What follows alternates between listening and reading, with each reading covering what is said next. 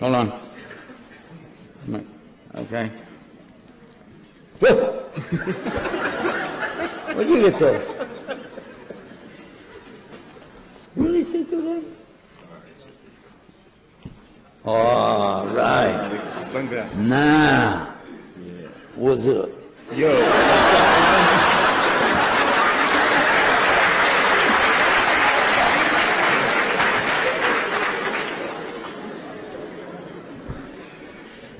Sheikh, why do you look so cute on TV?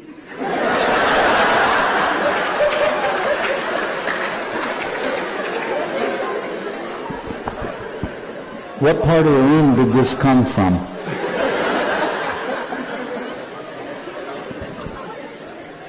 Oh, I had it upside down. Oh, okay. Actually, Sheikh, you can read that. What does it say? Do all Muslims have to wear a beard?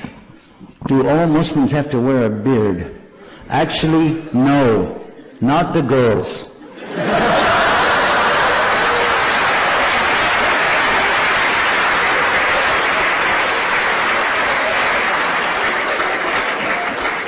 I mean, seriously, Sheikh, don't you hate it when a girl's beard is longer than yours? Absolutely. Yeah, I'm with you. Let's take the next one. About the hijab. Do all Muslim women have to wear hijab? Do all the Muslims wear hijab? Not the boys. But actually, do all the Muslim girls have to wear hijab? Do the Muslim girls have to wear hijab? No. No. No. No. No. No. The dalil is Quran al-Kareem. In Quran, Allah tells you in Surah An-Nur, chapter 24, verse 31, and in Surah Ahzab, chapter 33, verse 59, clearly telling you that in front of her father, she doesn't need it.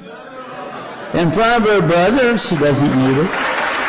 In front of her uncle, and so many, she doesn't need it. And then in Surah Ahzab, it says, when she goes out to wear the jilbab, the covering over everything, yes or no? So she doesn't need hijab if she stays home.